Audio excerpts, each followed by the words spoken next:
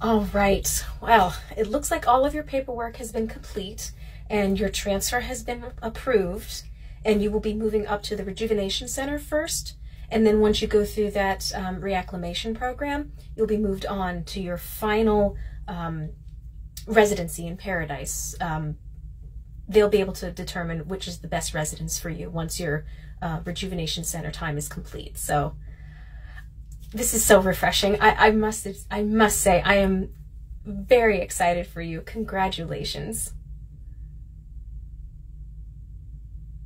Yeah, of course. What's on your mind?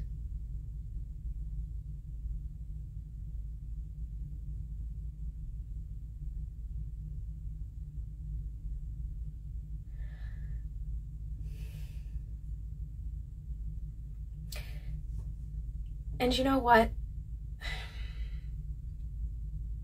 As they say on the other side, better late than never.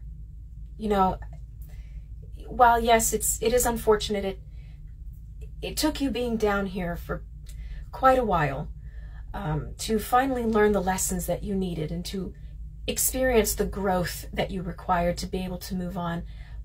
The fact that you were even able to achieve it is something to be celebrated. And while I cannot tell you who you will and will not be allowed to see and reconcile with up in the Paradise Department, that's not my area. I'll let them take care of that part. You've graduated from here, which in itself is a task of, for many, Herculean proportions. And whether you get a chance to see those that you harmed in your past or not, the fact that you have earned your eternal peace at this point, you did that on your own, and that is something that in itself should be of a great comfort to you. My hope is that it's enough, because again, it's no small thing. I don't get to do transfers like this very often. I must say it is a refreshing change. So congratulations again.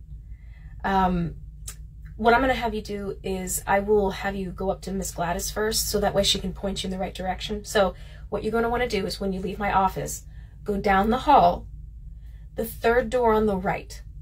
Use your thumbprint. It'll open that door and you go up the stairs. You'll pop out into the DLS lobby and Miss Gladys will point you in the right direction. Okay? All right. Again, congratulations. I'm very excited for you.